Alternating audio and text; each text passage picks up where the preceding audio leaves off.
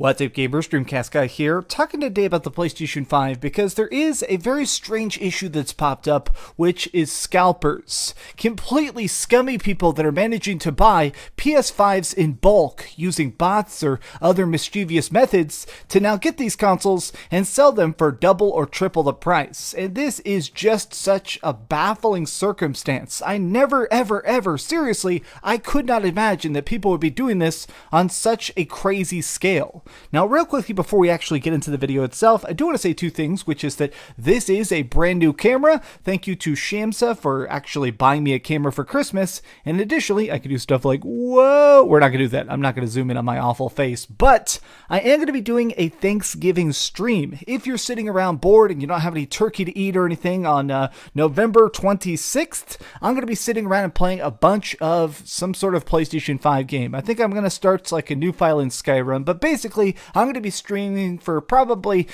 8 or 12 hours on Thanksgiving, so tune in if you're bored or hanging out. Now let's talk about the topic. If you've been on social media for the last week, I'm sure you've probably seen pictures like this.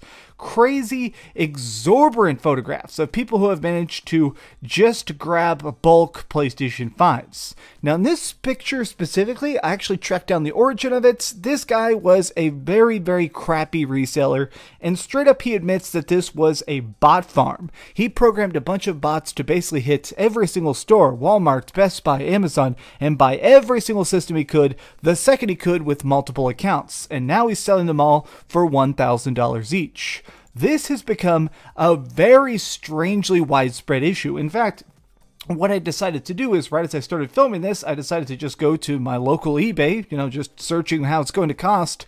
Almost every console is double or triple the price. 1,000, 16,000, like 100. These are just such ridiculous prices. Now let me be clear real quick. I hate scalpers. Scalpers are scum. For one main reason. If you're trying to make a profit, do what you gotta do, whatever it takes for you to pay the bills. But I think that it is very mischievous and very crappy in general to try and take systems from people who just want to play them. I actually had a rule a couple of years ago. There was the SNES Classic Edition. When this thing came out, I actually made a pact that I would not buy one until I saw one sitting on store shelves. I made a rule for myself that I wasn't going to buy it until there was enough stock for me to just purchase it directly from a store. I wasn't going to go on freaking Craigslist. I wasn't going to pay any stupid markup for some random guy named Doug who managed to buy one off eBay or whatever. So I'm glad I got this now because it is a good system, but I'm not going to pay a markup. These people are bad, but the reason I think they're bad is not only the individual basis, it's not just the idea that certain people are doing this, it's now that it has become such a widespread issue. PlayStation 5 launched day plagued by stock scalping. Thousands of UK consoles went to just one organized group. Now, this is actually from Eurogamer. This is kind of more of a European story right here, but I've done a bunch of digging here in the US. This is the same problem here in America. Straight up, anywhere that has big retail chains, people are managing to practically brigade them and try and steal every single system they can. And yes, I do kind of consider this stealing because people would actually be playing these right now instead of just sitting in basically a warehouse. Now, let me look at this story and kind of give you my thoughts on it. It's always tough to try and secure a new console at launch, but it seems particularly difficult this time around with the in-demand PlayStation 5, which remains out of stock in the UK almost everywhere. But while limited availability and huge demand are nothing new, a Business Insider report has revealed the sheer scale and organization of scalping present, which saw thousands of consoles, Jesus Christ, thousands of consoles scooped by organized groups. One scalper ring claims to have gotten together nearly 2,500 PlayStation 5s when the consoles went on sale, on top of just under 1,000 pre-orders placed back in September. These will now all be sold for profit. Now let me just say something real quick here.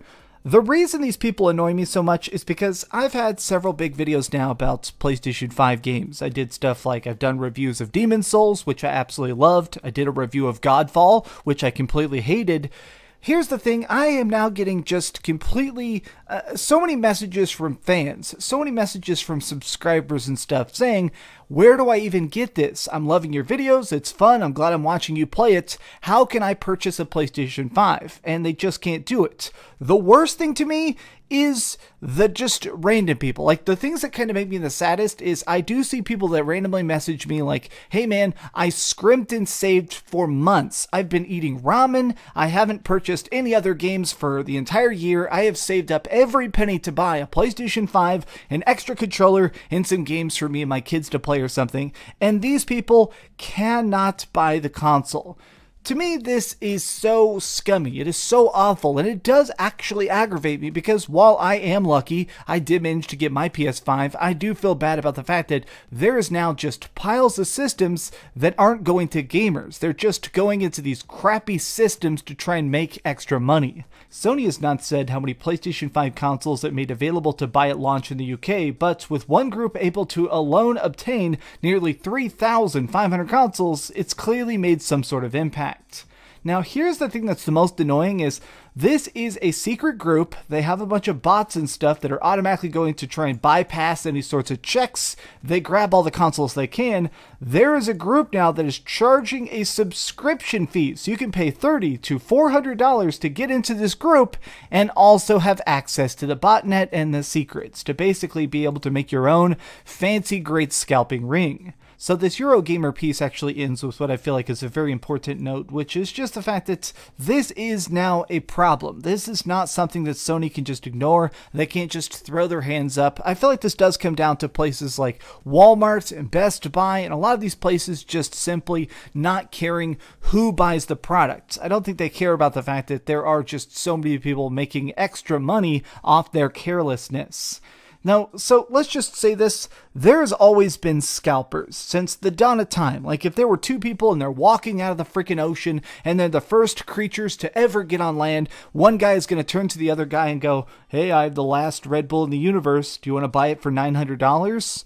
No matter what, in every situation, scalpers have always existed, but they have been, in the past, a much tinier demographic. I have purchased the last couple of generations day one. I bought an Xbox 360 day one, I bought a PlayStation 4 day one, and let me tell you, most of the time, 99% of the people there were there because they were excited for it. 99% of the people that are there for the day one events are people that are trying to get into the ground floor because they're just hyped. They want to play the new games. They want to see the bright new flashy worlds. They're there just because they want to experience the next generation of gaming. Scalpers are a phenomena, but they're also a plague that keeps growing. People are just trying to find the easiest way to try and screw over gamers. As this industry grows, as it becomes more mainstream, I feel like it's just an issue that we are going to kind of have to deal with ourselves. We can't just assume that people are going to step in and police this for us. If we want to keep being bigger and better than any other art form, we need to try and find a way to crack down on this. But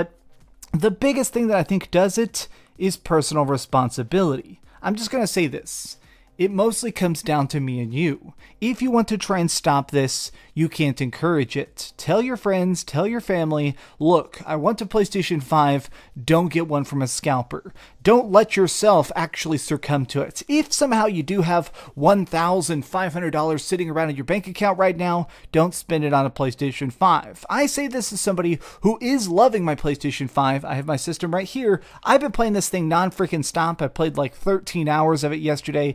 I love my PlayStation 5. It is not worth giving a single penny to a scummy scalper. Just don't do it. Well, I just wanted to talk about this today. I hope you enjoyed this video, and hopefully I see you guys on the Thanksgiving stream. Remember, November 26th, it's going to be a blast. Thanks so much for watching, gamers. If you enjoyed this video, please give it a thumbs up, share with your friends, and subscribe if you haven't already. But do me the biggest favor of all, and keep dreaming. Alright, I'm going to do this one time only ever. We're going to super zoom in on my facial scars. Look at, oh man, look at all this scarring. Oh well, whatever. I kind of like it.